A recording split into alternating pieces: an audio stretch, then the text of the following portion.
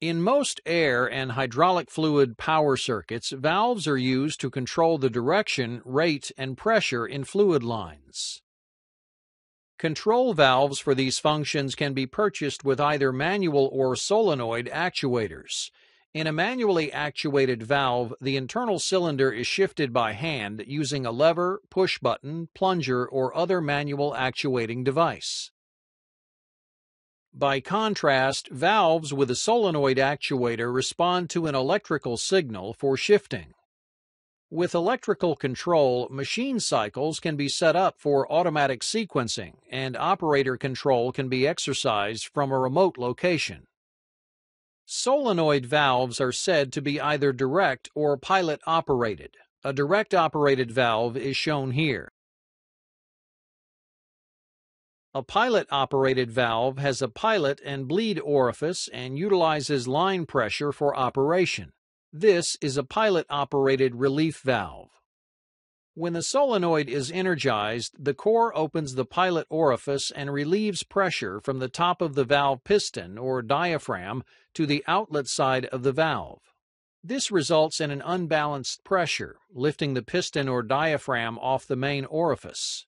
When the solenoid is de-energized, the pilot orifice is closed and full line pressure is applied to the top of the piston or diaphragm, closing the valve.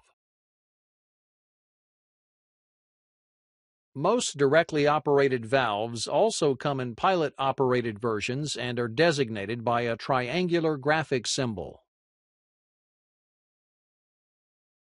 A single solenoid valve has one solenoid to assist in valve operation. The valve spool shifts when the solenoid receives an electrical signal and is energized. The valve will remain shifted as long as electrical current is applied to the solenoid. Once the electrical current is removed and the solenoid is de-energized, the valve returns to its normal position by spring force. Fluid circuits designed to use single solenoid valves must maintain electrical current in order to keep the valve in its shifted position. Double solenoid valves have two solenoids, typically mounted on opposite ends of the valve body. This type of two-position double solenoid valve does not have a spring return.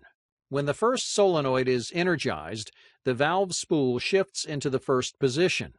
Even if the first solenoid is de-energized, the spool remains shifted. This is because there is no spring to return the spool to its original position. Energizing the second solenoid will send the valve to the second position. Even if the second solenoid is de-energized, the valve will remain shifted until the first solenoid is re-energized. Since there is nothing holding the valve in the shifted position other than friction, these types of valves should be mounted horizontally to avoid self-shift due to excessive airflow or vibration.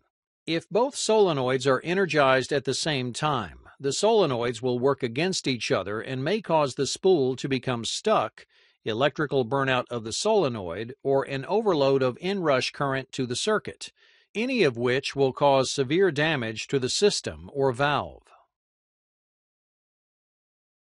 A three-position valve has a spring-centered neutral position for its internal spool.